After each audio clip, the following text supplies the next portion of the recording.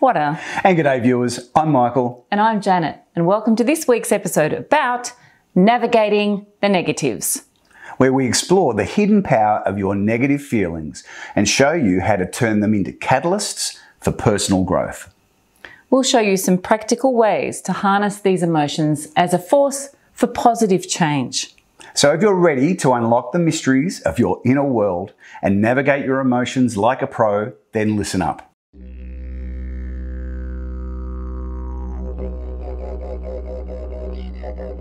Whata? And g'day listeners, I'm Michael. And I'm Janet, and welcome to this week's episode about navigating the negatives, where we explore the hidden power of your negative emotions and feelings and show you how to turn them into catalysts for personal growth. Our negative emotions are a vital part of the bigger picture in achieving overall happiness. Life is all about balance, and we need every negative emotion as much as we need all of our positive ones. It's the yin-yang of it all. I was at a couple of funerals recently, and at one service they read one of my favourite verses about this balance of life called, "There is a time for everything.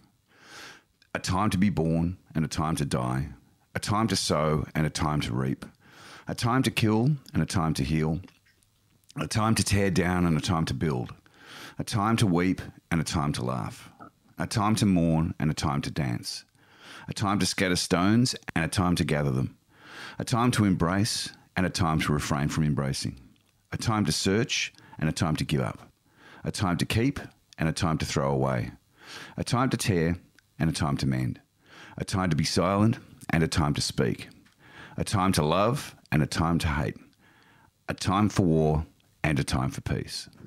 And yes, for all of these things there is a time and place, and the same goes for our negative feelings and emotions. How could we possibly experience hyper joy if we've never felt extreme sadness? Reflecting again upon the funerals that Mitch and I have been to recently, I was reminded that the ultimate price for deep love is deep grief. This life of ours is a risky business. If you want to feel all the feels of the great and positive times on this roller coaster of life, you've got to know that the negs will also be served up. First up is recognising and accepting this fact, and second up is how to develop awareness and strategies around managing this balancing act. So let's, for example, take anger, the emotion that causes rapid pulse rate. People talk about seeing red and their blood boiling.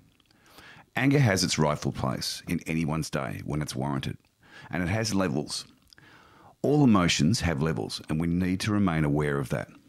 For example, on a scale of 1 to 10, when a loved one has been hurt or endangered, or you've witnessed an act of terror on an innocent or someone who's made a statement that completely goes against every fibre of humanity in your being, rate it a 10.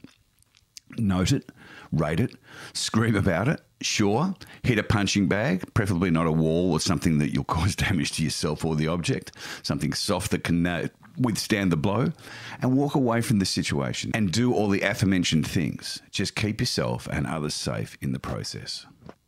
That is the key to handling negative emotions. We're aware of them, you stop to rate their intensity, and obviously, if these emotions are on a repeat pattern for you, seek professional therapy from a qualified medical practitioner. There are many modalities that they can introduce to help you manage negative emotions and feelings. Negative emotions invite us to make changes where needed, and they help us take action when we are experiencing the associated negative behaviours that are associated with the negative emotion, leading us to a better future. Negative emotions can actually heighten attention to detail by serving as indicators of challenges or novel stimuli demanding focused consideration. Unlike positive emotions that signal environmental harmony, negative emotions act as alerts, prompting an exploration of potential issues. Some of our common negative emotions are sadness, anger, anxiety, guilt, jealousy, fear, and apathy. Harnessing these negative emotions as a force for positive change involves acknowledging and understanding these emotions, and then using them as tools for growth and transformation. So what are some practical ways that we can harness sadness, anger, anxiety, guilt, jealousy, fear, and apathy positively? Well, let's start with sadness. Sadness functions as a signal that something is amiss, urging us to scrutinise the situation, identify causative factors, and devise corrective actions. You can use sadness as a signal to reflect on the root causes of dissatisfaction. It can actually prompt self-discovery and insights into areas of life that may need attention. It's helpful to channel the energy from sadness into motivation for positive change. Next up is one we mentioned earlier, anger. Anger can act as a potent motivator for conflict resolution without necessarily leading to aggression.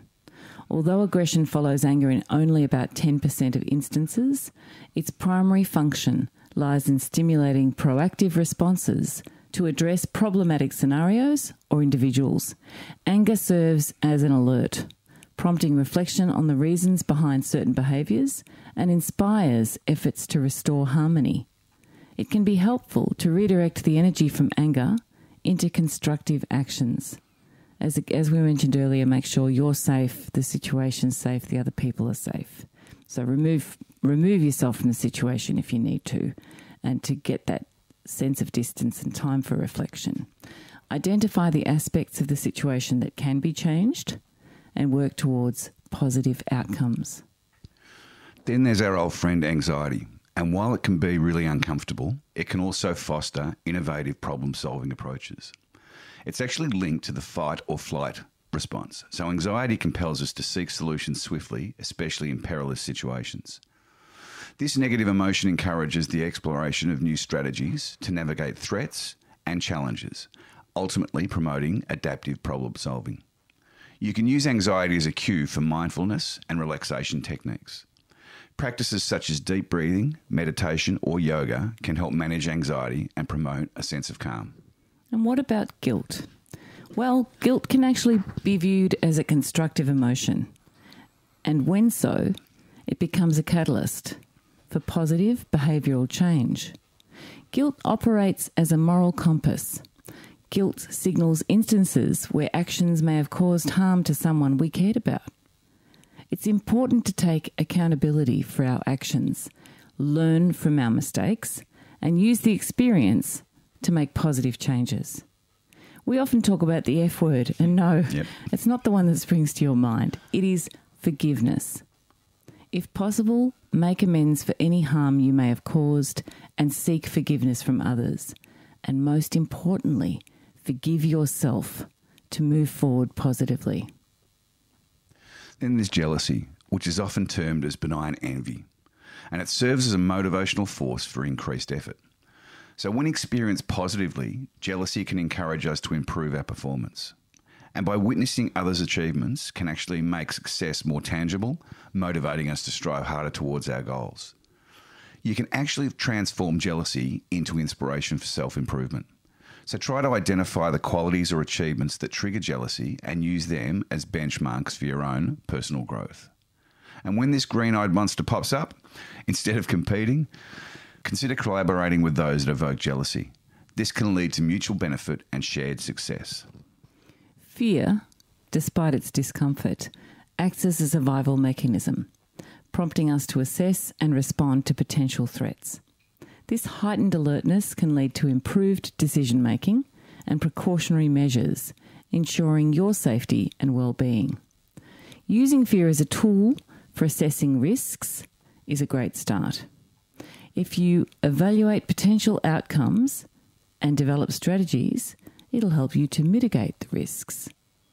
Fear can prompt careful planning and preparation. Yes, fear is real, but you can challenge yourself to face your fears gradually. And in many cases, fear is stepping outside your comfort zone, and we've all done that.